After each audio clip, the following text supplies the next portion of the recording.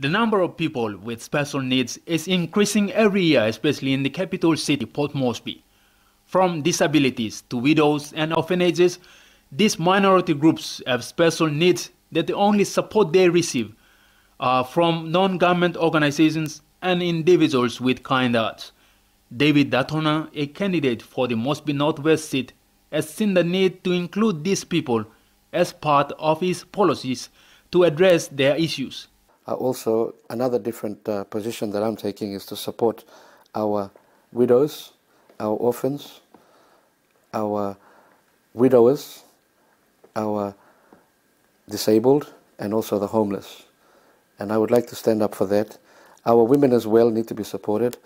Unfortunately, women have been operating in a parallel with the government.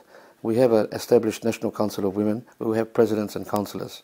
I would like to revive that and make sure our women are working in accord with the member, and Northwest must have an office, and each ward must have a community development hall where our women who are already appointed politically through the National Council of Women can be involved. In his interview with NBC yesterday, Dataona also highlighted the importance of his policies, mostly targeted at the welfare of the people. He has met with some minority groups in Moresby North West and talked to them as part of his campaign.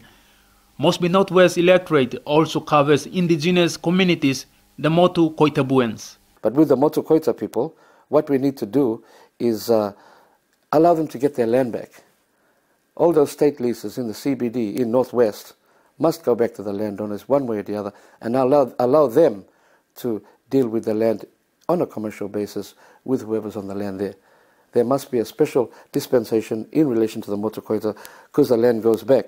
Because if we know our history, in 1884, when Commodore Erskine raised the British flag on Meteorea in Hanobara, the proclamation was that your land will never ever be taken away from you. Mr. Dataona says now is the time for a new leadership with vision, and he aims to change Moresby North West if he is given that mandate through the ballot by the voters. Gabriel Bego, NBC National News, Port Moresby.